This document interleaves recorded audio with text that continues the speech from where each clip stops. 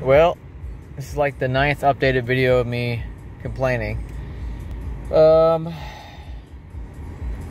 So this is funny.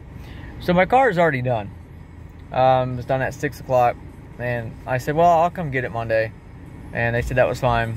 And she texted me and tells me the price. I'm gonna shit myself. I said, what? So Subaru said they were gonna pay $1,500, which they did.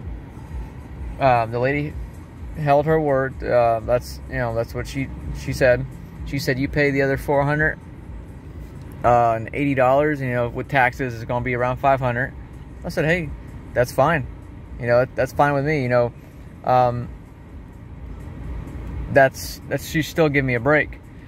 Well, it turns out she texts me and tells me it's $800 or something like that with taxes. I said, excuse me? I'm horrible at math, okay? Horrible. I use a calculator for everything. But you're not going to tell me that it's 7.5% in Florida right now. It went up just a hair. You're not going to tell me that taxes is $400 and something. So, come to find out, I did some digging. I got the invoice. She tried to explain it to me on the phone, and I still didn't understand what she was saying. But I think she's, all due respect, I think she's wrong. So it looks like the full total, when they said $1,900, that was for parts and labor. That was not, the dealership didn't tell me or Subaru of America. That was the invoice they said it was going to be. They did not tell us that, first of all, it came out to be $2,300 plus tax. Or $2,300 with tax. So it looks like Subaru of America thought the $1,900 is what it was, just like I did.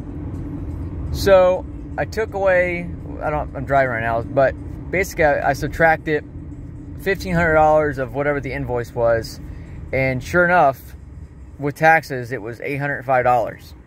So I'm a little pissed because my car is already put together, and I'm gonna have to pay that unless I called Subaru of America. I left a voicemail with the lady that dealt with me earlier.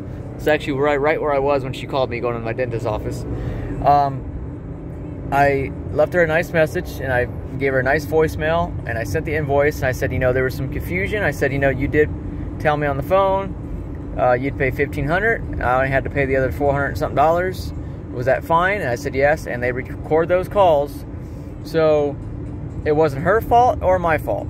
So hopefully, since the dealership did not give her the accurate number of what it was going to be, hopefully she honors what she gave me, and she calls them up tomorrow or Monday, and she takes care of it. I have a feeling she's going to do something. I don't know if she's going to pay the full $800, but I have a feeling that she's going to pay more of it. I really hope so. Because that was the point, guys, of me keeping the car.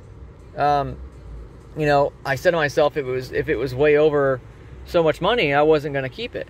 But since they, were working with me and they said they were going to help with the repairs, no, that's crazy. So if she decides and says, well, we are not, there's a cop. If we are not going to do anything, it's already said and done. I'm sorry that, Kendall made that mistake. I'm sorry the dealership didn't make that mistake, but we've already put it in. I don't think she's going to do that, because I think she's just a decent person. And I was on the same page as she was.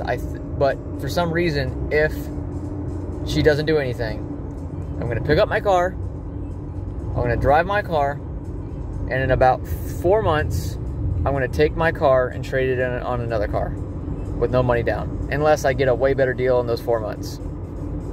So, or I may do it sooner. I'll find out. So, I'm a little pissed, a little at shock. I just want this to be over and done with. I just want my car back and just want the repairs fixed. I didn't do anything to the car. I don't even understand why I have to pay anything at all. But again, I didn't want to argue with her on the phone. It is what it is. It is out of warranty, but she didn't have to do anything at all. So it turns out it was the voicemail or the invoice was like $2,300, around that. So take away the $1,500, that's $800. Yeah, it's right at $800, and it's like $803 with what it is. So I think that's the issue. So I'll let you guys know tomorrow. Tomorrow's Friday, so she should be working tomorrow at Subaru America. If not, I emailed her. So we will see. If I don't hear anything from her by about 1 o'clock, I'm going to call her again. Yeah, I don't want to get this girl in trouble, at the dealership, because she's super, super cool. But I mean, she should have gave the dealership, or she should have gave Subaru America and I the correct invoice of where everything it was going to be. I mean, because that's what made the dealer, that's what made Subaru decide their price they were going to help me out with. So we'll see. But that was it. But I don't know.